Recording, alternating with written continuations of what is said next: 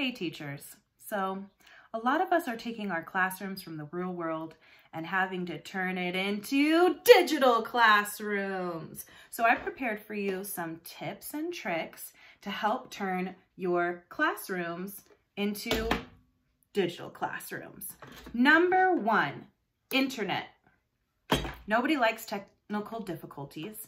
And one way to avoid a lot of the common problems like lag or buffering or whatever is to just plug your device straight into the internet instead of using wireless. Number two, background. It's nice to have a cheerful and non-distracting background behind you.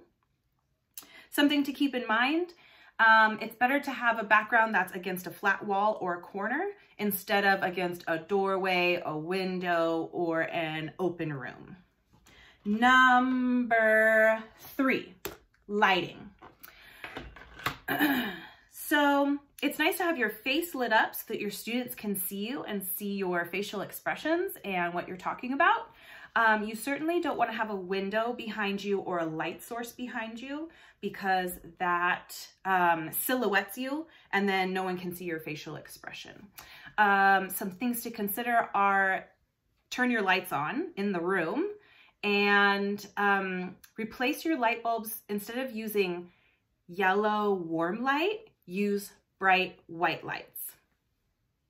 And another thing to try is you can just take one of your lamps that you have in the living room and pull the shade off and place it behind your camera in front of your face. And that light will just brighten up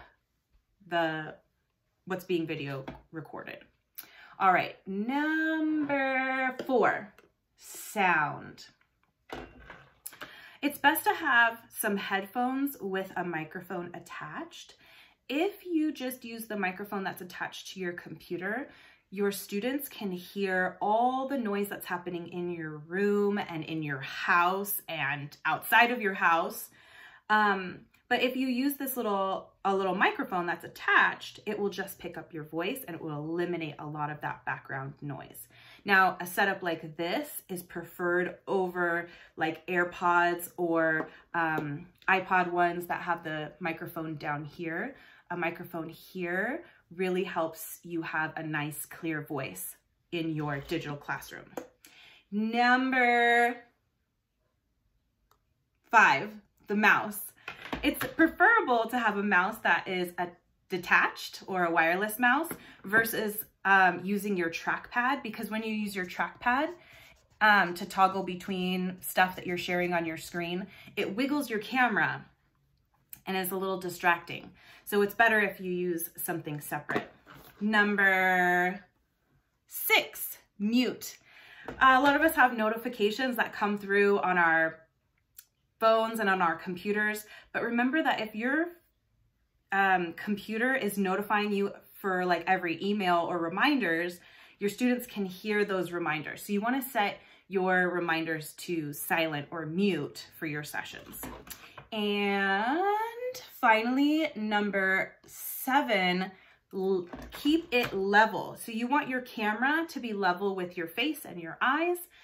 A good suggestion is to just take a box or a shoe box and put your laptop on top of it. That way your camera is right here instead of getting this like double chin action all through class. All right, those are all my tips and tricks. I hope that this helps you set up your digital classroom. Bye.